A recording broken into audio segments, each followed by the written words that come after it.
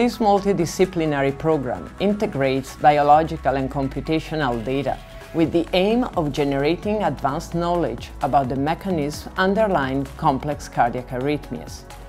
This strategy will allow us to develop advanced, personalized models for stratifying risk for inherited arrhythmias, such as lethal ventricular arrhythmias associated with sudden cardiac death.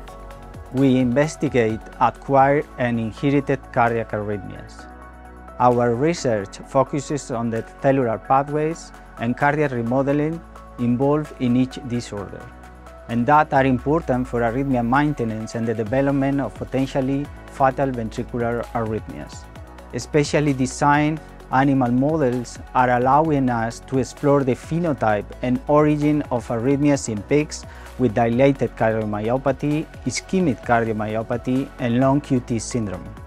Our research into the mechanisms that produce arrhythmias encompasses molecular studies and work with intact hearts. The results of this research are then validated in patient studies. Some of our most important recent results show that altered cardiac electrical parameters can predict the occurrence of ventricular arrhythmias caused by genetic defects.